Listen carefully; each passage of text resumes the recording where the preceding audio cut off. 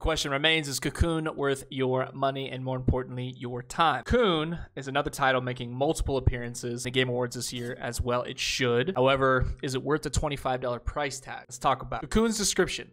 As follows. Cocoon takes you on an adventure across worlds within worlds. Master world-leaping mechanics, solve intricate puzzles to unravel a cosmic mystery. It's a little ambiguous, but I think that is by design. I finished Cocoon in just under 6 hours, and the game's description is not wrong. There is combat, but this is a puzzle game with combat and not the other way around. There's no dialogue, no explanation, no tutorial, nothing. After starting a new game, you jump right in. The way you learn how to play is very organic. It'll show elements of the environment around you carrying out a button or a task or solving a puzzle for you to give you kind of an example to go off of. So it's an organic way of learning how to play the game as you play the game. There's no pop-ups that show press A to do X. There's no pop-ups that show press A or press the trigger button to do this or that. You learn by doing, you learn by exploring yourself. That is part of the game, which is actually pretty great in my opinion. Just jump in and go. Let's talk about the world. Cosmic is an accurate description of Cocoon's world. Character moves through these worlds, and these worlds are best described as alien. After selecting a new game, you immediately jump in and you're thrust into this universe. Again, there's no tutorial, no explanation. I'll say it again, but this game is beautiful. If your game or title doesn't include narration, dialogue, characters, better be beautiful. It better be beautiful to look at, and the audio sound design also must be top-notch. As you bounce between these different worlds, it could be viewed as common in the gaming space. So there's kind of a desert area that feels and looks rocky. There's a forest area it's lush. It's got water elements to it, but it does a great job at making you feel like these worlds are unusual despite being familiar. The art style and the quality of the world and the environment,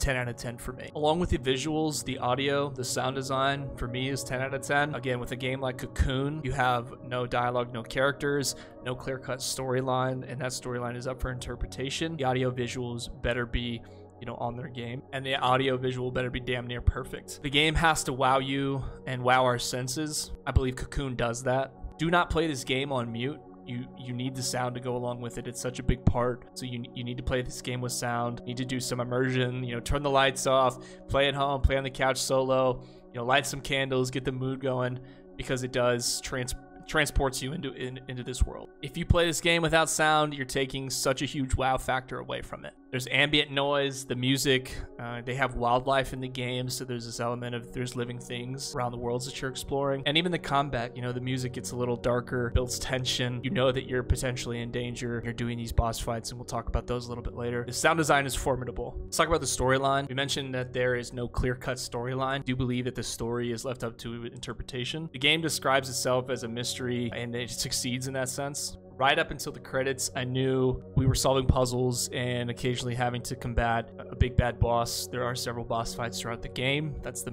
majority of the combat. Not much combat in between. You're solving puzzles, boss fight, solving puzzles, boss fight. The other characters in the world were either part of the wildlife, part of the ambient settings, or some kind of sentient being that we know is not our ally. What's good or what's evil. Cocoon builds up to this big finish moment. So you explore and you're solving these mysteries and solving these puzzles. You're like, okay, I know where it might be going. As far as the story goes, I'm not going to reveal the ending, but the way the ending is, I think if you asked 100 people what they thought the ending meant or what it could lead to or whatever, you'd get 100 different answers. Anyone who beats the game and comes to the end of the game will have a different conclusion. Let's talk about the characters. The main character, the character you control, the bug. Not much else to describe. You can go off the title, Cocoon. You do play a bug. There are several boss fights throughout the game, which we mentioned. Those would be considered the other characters. Outside of that, it's really just you on the solo adventure, exploring and solving, along with your thoughts, solving puzzles. The look and feel, this game, in terms of colors and shapes, is a kaleidoscope. The audio design is incredible. It's a sensory overload. And the art style of the game carries it so much, and it has to. For the core mechanics, outside of the audio visual, where Cocoon really shines, the main core mechanic of the title is to move between these different colored orbs. Each orb has the special attribute within the game. For example, the red-orange orb allows you to view hidden pathways, so as long as you're carrying that orb, it illuminates. But the truly kick-ass part of this mechanic, each orb, so you need all the orbs to solve puzzles. Each orb holds a traversable world inside of it. So around the game, you'll find these pools where you can drop the orb and it makes a little pool of water, and you can actually enter into that orb and the world that's held within. What does this mean? You're going to have to carry those orbs inside of other worlds, I think that's right, to solve puzzles. So let's say you put the red orb down, but you need the green orb, and you might need the purple orb to solve a puzzle inside of the red orb's world. So you would have to, and you can actually place orbs inside of other orbs to carry multiple orbs into another world. I know you guys are following this 100%. Okay, so just picture the red orb, but you can see the green orb and the purple orb inside of the red orb. So if you go into that red orb, you can actually collect those other two orbs to solve puzzles. It sounds confusing, I know. Just think Inception.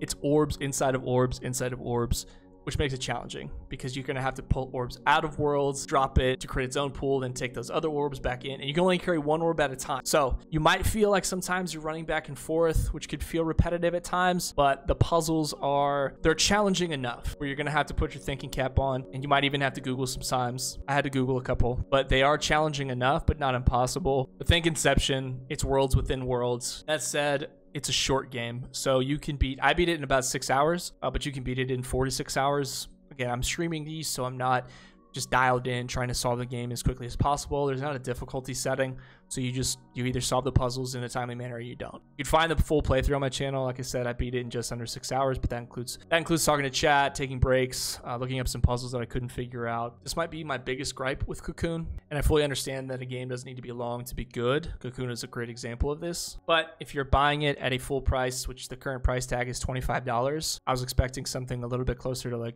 8 to 10 hours maybe. It's a short meal. Now keep this all with a grain of salt. I'm not a puzzle game fan, so if there are puzzle game fans watching, I don't know how long a good quality puzzle game is supposed to be. Maybe it's that 4 to 6 hour range because it gets repetitive after that. So if there are any puzzle game fans watching this, how long should a quality puzzle game be? Is $25 a good price tag for a game that's 4 to 6 hours in general? But is that a good price tag for a puzzle game? Last item for me here, quality assurance. Not much to report on. I played Cocoon on PC with an Xbox controller. I didn't have any issues. No crashes, no frame drops. Yeah, no issues playing it. No crashes, no bugs, no freezing. You don't need a keyboard for this game. I would actually recommend it with a controller. Pretty basic as far as the controls and the movement go. It's the environment that you're interacting with, not necessarily the character as much. It's picking up orbs and moving. So there's not a jump button, there's not an action button except to pick up the orb. The rest is using the orbs to trigger events in the environment. Well-made game, great from launch, no issues. Beautiful to look at. Now, when I'm making these videos, I'm talking about what the price tag is, not including Game Pass or special deals. I'm trying to find the most expensive version of that title. Currently, the most expensive area I could find it was $25. So with all that in mind, with the current price at $25, is Cocoon worth your money and more importantly, your time? Time, yes, but it's worth the money if you are a fan of puzzle games. Quality of the audio visual is 10 out of 10. It's absolutely should be considered for a couple of those Game of the Year awards, which it is. It should for sure be on that list. The price point should feel fulfilling for fans of puzzle games. So if you were like, I love puzzle games, that's all I play, $25 won't be this crazy stretch. If you are more curious than excited to play, if you just want to experience and say, hey, this is something that I can knock out in one day of playtime. But if you're more curious than excited to play, I don't think $25 is the right price point for you. I would wait until it's sub 20, primarily because of the time frame it takes to beat it. If you're cruising through, you're solving all the puzzles on the first try, you can crank this thing out in 4 to 5 hours tops. So you're spending $25 for part of a day to finish it, and then the risk would be, do you feel fulfilled? Does your wallet feel fulfilled after that $25 and that potentially one game session for you? If you love puzzle games, yes. If you are more curious, if you have Game Pass, definitely try it out. 100% play it on Game Pass. I'm not a puzzle game fan. This game was beautiful to look at. A great immersion game. I would not buy it for $25. I would wait for it to be on sale. So I think sub 20, that $15 to $20 range is a little more appropriate. It's a great title with a specific audience, but has that power to bring people in like myself. As always, guys, this is Ghost Stories Gaming. Just look for Ghost Stories Gaming on all socials or Ghost Plays Games. I appreciate y'all's time. Leave a like, a sub, a comment, a follow, whatever the actions are. Anything and everything helps as we try to grow this channel. Catch you on the next one. Peace.